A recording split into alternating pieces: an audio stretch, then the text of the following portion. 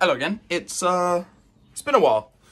Yeah, kind of got bored of YouTube or something like that. I don't really know. Anyway, I bought a new car recently, and there's a lot of stuff I want to do to it, and I figured, hey, why not film it and, you know, have documentation of it so I can look back at some point and be like, oh, I started here and now I'm here.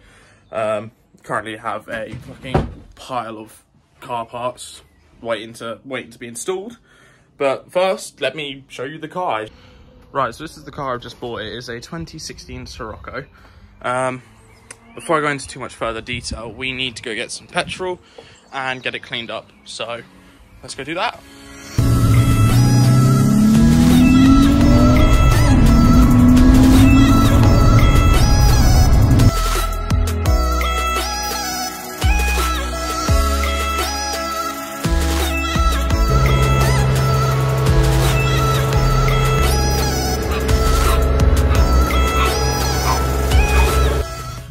So now we're nice and full with petrol.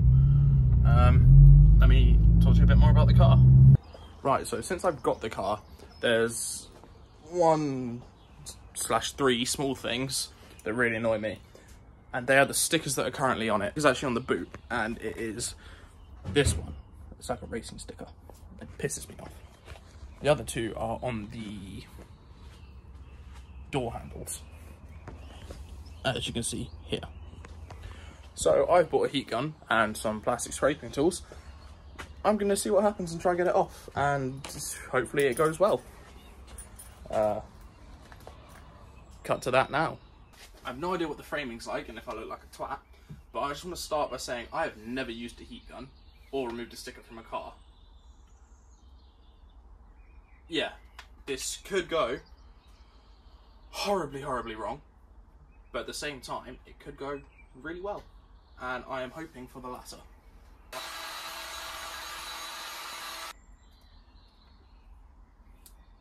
Oh, they're all individual. Oh, do you know what? I don't even know what I thought. I kind of thought they might be, but I was really hoping there'd be like a thing over the top. Well, welcome back to the time lapse.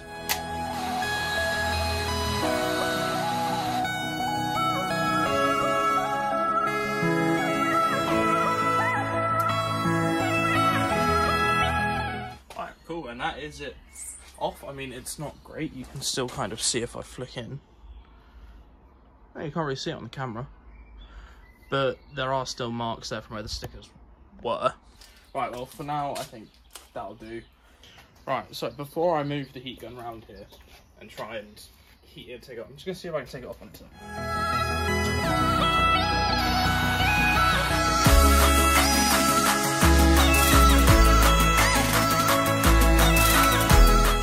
Right, so once again, this sticker is fluff. Get out of here. The sticker's off. I mean, it's still there a little bit. Where it's been on for so long, it's kind of just built up some, I guess, gunk, or maybe it's just the glue. Probably the glue. But hopefully, when I come and wash it, I can scrub it out.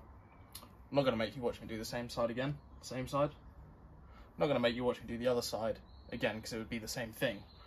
But just assume that it all goes smoothly like this one did.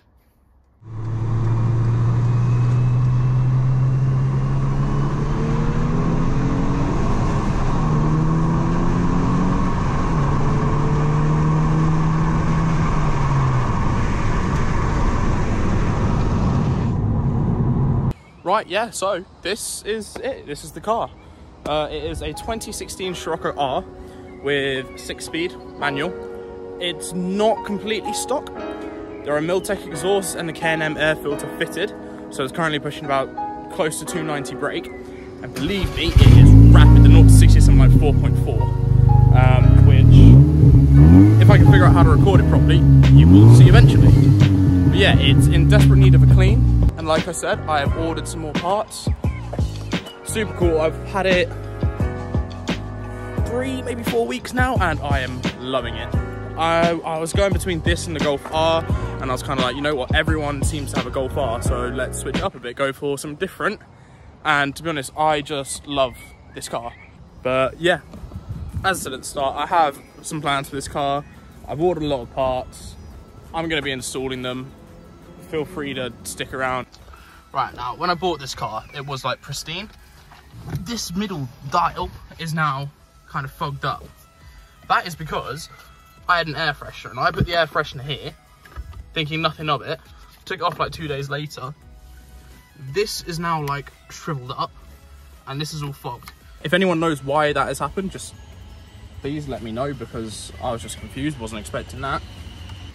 Just to prove it is a manual. Yep, that looks like a manual to me.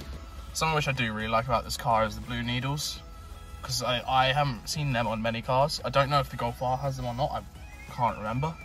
But the blue needles I thought were just sick. Mods, yes. So, just a quick rundown. These aren't set in stone, but I have ordered black badges for the car, so we can put them on and hopefully add a bit different. Carbon fiber wing mirrors also ordered and have arrived. Springs to lower the car, which will be coming, they are here. Carista, and if you don't know what Carista is, it's an OBD port extension. So basically it'll let me recode some of the car's things, you know, like the dash, shit like that. I don't know, I thought it was kind of cool. I said why not, it was like 20 quid, 30 quid maybe. Alloys are in desperate need of a change. The guy who had this before me, oh, so I might just say, bought this car with 10,000 miles on it, 2016. Pristine, with the exception of the alloys. Don't know what the guy before me was doing, but they are just, look at this. I mean, they're not horrific, but fuck it, I might get some black ones. Spoiler's got to be done, because I mean, it's cool, little ducktail at the moment, comes out a little bit, but no, I want some Falcon wings, because they're sick. Sticker is now gone, you can see a little bit of residue there, and that's the same on the doors, but I'm hoping it'll just come off in time, really. No, go! Fight the traction, we don't need that shit. Oh, the camera is jumping around like mad. Oh, this is so good. End of fifth at 100.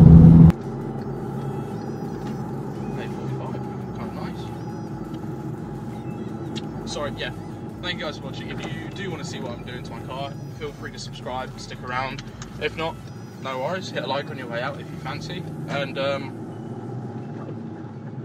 maybe see you next time. Like I said, next install, badges and wing mirrors. And then we'll see what's after that. Yeah, thanks. See you guys.